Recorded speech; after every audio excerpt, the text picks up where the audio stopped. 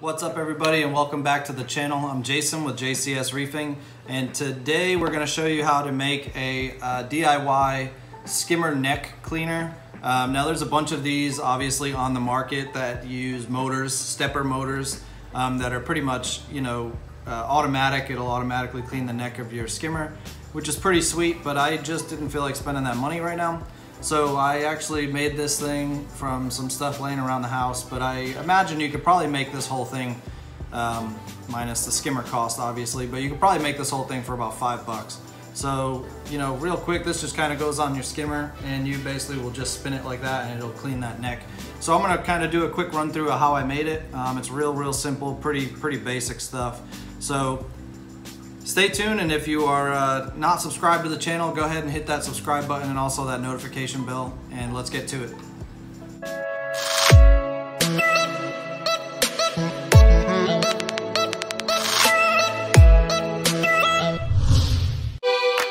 All right, so let's just run through some of the things you're gonna need. Obviously, you're gonna need a squeegee. I actually had one of these laying around my house, but I imagine you could probably scoop one of these up from the dollar store for $1.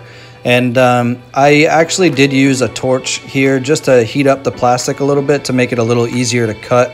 And then you're gonna need some Gorilla Glue, and the only thing that I left out was some super glue and a razor blade, obviously. Now, I wouldn't recommend cutting this on your granite countertops if you have granite. I probably should have brought this out in the garage and did that, as my wife pointed that out while I'm sitting here doing it. So kind of do as I say, not as I do. Definitely find something to put it on to not cut it in. Luckily nothing happened, but kind of just throwing that out there. Now try to get one that definitely is a little bit bigger than your skimmer cup, simply because you want it to clean from the top to the bottom down, or as close as possible.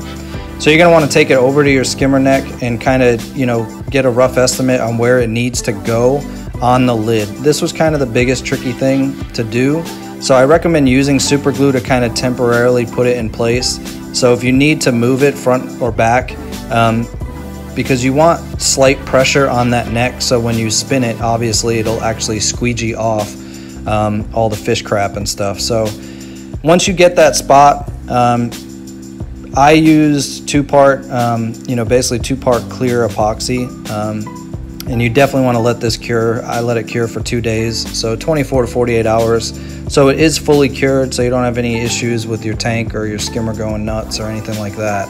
Once you mix up the two-part epoxy, it's pretty, self-explanatory.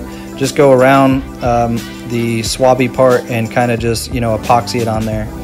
Now, if you want to take it an extra step further, you can put, some type of acrylic or plastic or something over it. But for me, this is going to work just fine.